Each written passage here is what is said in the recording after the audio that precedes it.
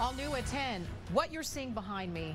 This is human waste that was dumped near the Sevier River a month ago, and tonight it still hasn't been cleaned up. Thanks for joining us. I'm Jamie McGriff. I'm Heidi Hatch. The issue now is who's responsible for cleaning up this nasty mess. Jim Kabonic live tonight, and Jim, local, state, even federal agencies have been briefed on this. Yeah, you talked about that human waste that was dumped near the river there and everything that comes with it. You might think that this is a simple cleanup, but it's really turned out to be anything but. However, the effort to at least get a crew to that dump site has now started.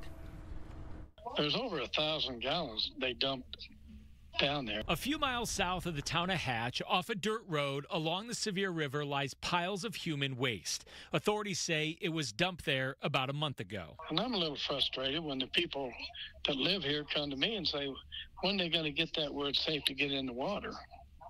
And I don't have an answer for them. Hatch's mayor, Jim Kabonic, says that he's frustrated the cleanup effort has taken so long. I want the people that did it to pay, but that's second to me. I just want it cleaned up. And I want some assurance that it's safe.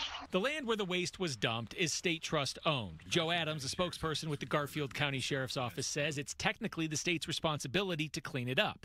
He says it was determined on a conference call just last night that the state would contract that out. There's been kind of a discussion as to how best to get that done and how that best makes sense to the taxpayer. Adams says it was determined early on that the river was safe and they had tips on who might be responsible, and afterward they had to essentially preserve a crime scene. So it's been at the forefront of what we want to do and what we want to see done. But as a law enforcement agency, finding those responsible and holding them accountable was definitely number one.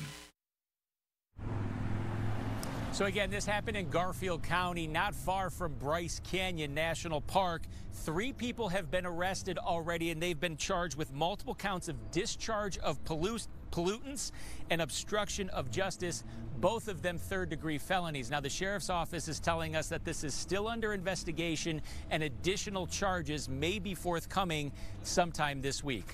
We're live tonight. Jim Kabonic, KUTV 2 News.